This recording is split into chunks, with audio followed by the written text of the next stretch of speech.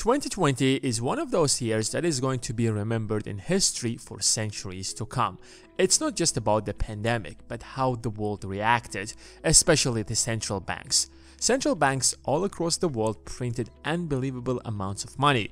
Just in 2020, over $9 trillion were thrown into the economy. Almost half of the existing money was created since the beginning of the pandemic, which clearly should have created a hyperinflation. But experts told us that's not happening. The truth is that inflation has hit a record high since 2020, and now people like Jack Dorsey are saying hyperinflation is going to change everything. It is happening.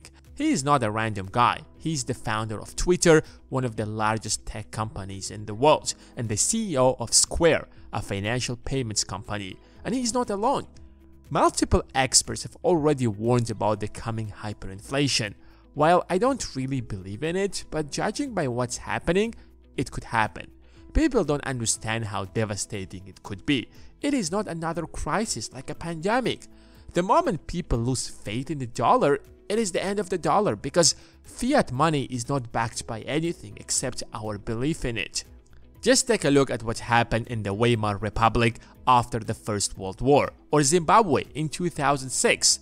The truth is that individually we can't change that, but what we can certainly do is take better care of our money. While inflation is still around 5%, you have to save as much as possible to purchase assets that will rise together with inflation. We have made an entire video about how to profit from inflation, but in this video, we are going to take a look at 5 money traps you have to avoid in your 20s, because if you do not, you will never become financially free. If you're ready, give this video a thumbs up, and here is a little disclaimer. This is not financial advice, and everything that's said in this video is for educational and entertainment purposes. And now, let's dive in. Number 1. Betting. Unless you have been living under the rock, you probably watched or at least heard about the Squid Game. It perfectly illustrates humanity's will to find a quick way to prosperity, especially when they are desperate. There is something in the back of our minds that tells us that there is a shortcut to wealth, only if we just bet on the right team or the right horse or whatever it might be. But the truth is that at the end of the day, it all comes down to luck. And chances that you will be lucky could be 1 in 1,000 or 1 in 1,000,000 or 1 in 100 million, which means the vast majority of people are going to lose in this game. So do not ever choose this path as your way to create wealth, no matter how sweet that it looks. Real wealth takes real effort and real time. The case with GameStop perfectly shows our will to gamble our way to the top. It was a risky bet. Although the hedge funds made a terrible mistake, it was clear this is a bubble and it is going to burst at some point. Of course, the people who held the stock in the beginning did make a lot of money.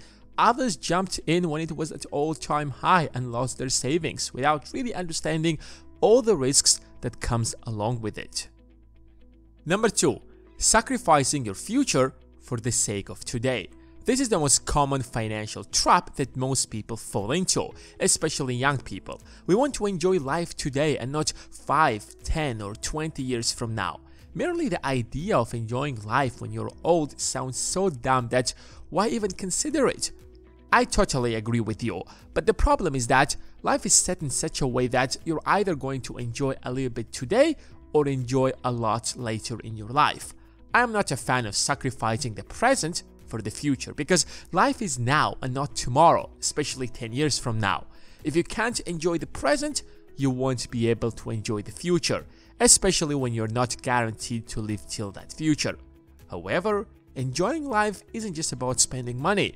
You can perfectly have fun with friends while not spending a lot of money. Just remember your childhood. You used to have great time with friends while not even having $1 in your pocket. At least that's how my childhood was.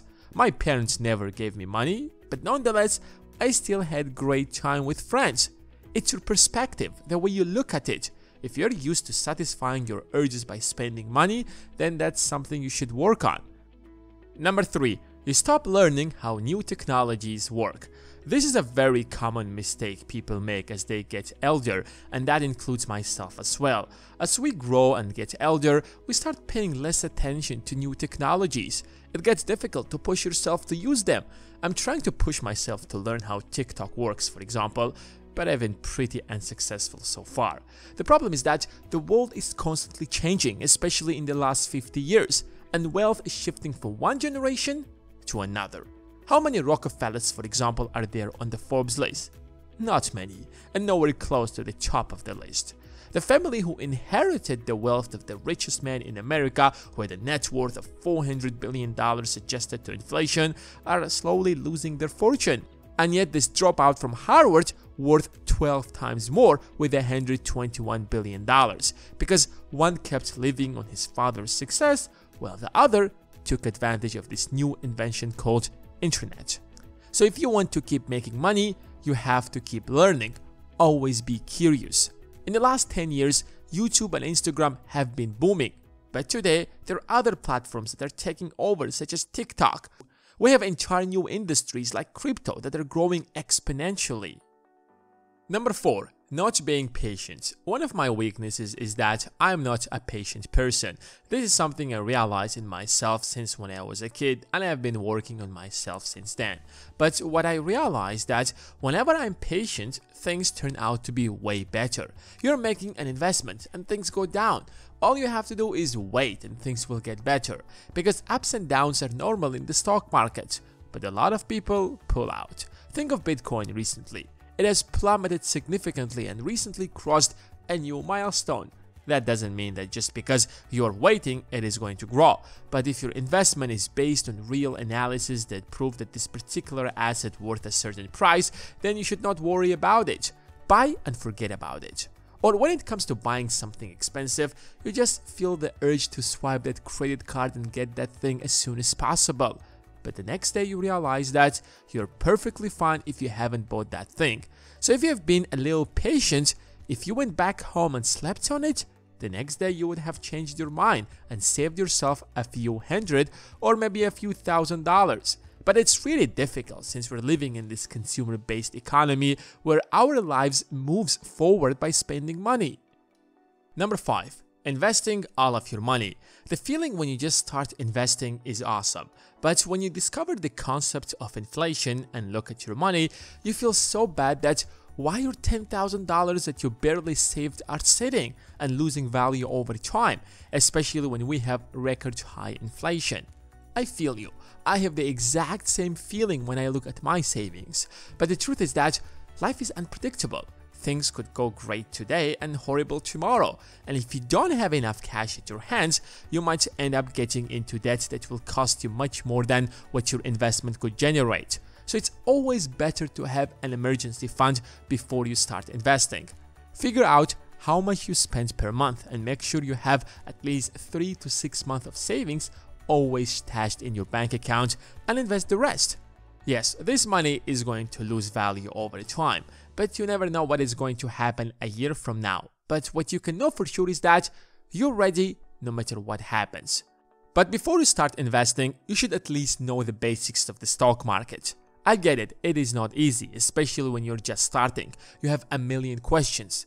But don't worry, I get it. I was once in your shoes. And to answer all of your questions, I have created a course that is simple, straightforward, and fully animated. I've literally answered almost all of the questions you have in your mind. I strongly recommend it if you're serious about investing.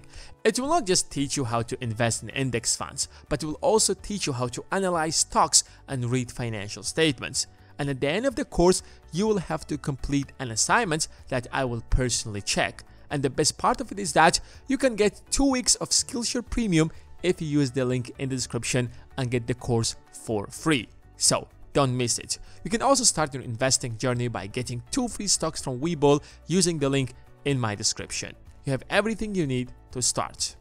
If you have enjoyed this video, you'll most definitely enjoy this custom playlist that I have created specifically for you that has our most popular videos in business, investing, and the stock market that could potentially change your life.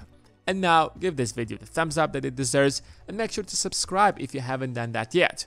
Thanks for watching, and until next time.